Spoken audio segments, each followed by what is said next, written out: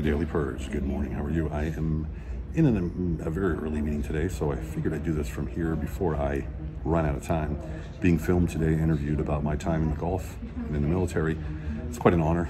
As you see, I'm wearing my military pin today in honor of my brothers and sisters who gave the ultimate sacrifice.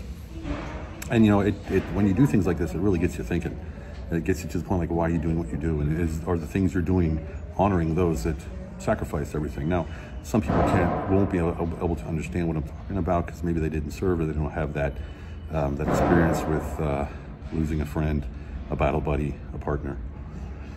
So, you know, when I'm sitting here telling these stories, I want to make sure that I get out that why I do what I do, and the daily reminders of not just my my brothers and sisters, but also those that I met overseas in Iraq, the civilians, the children. You know, these are all reasons why I do what I do: giving back, elevating others, and ensuring that we live the best possible life that we can live. Anyone who's associated with me knows that I live by that credo.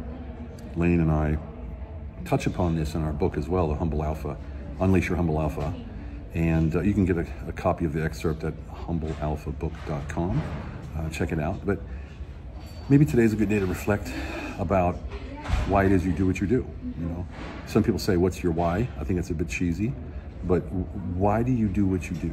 Do you do it just to make money? Do you do it to gain status? Do you do it because you're actually giving back and making your world a better place? Because let's face it, you want to change global warming, you can't fly to the moon and sprinkle dust over the earth to stop it.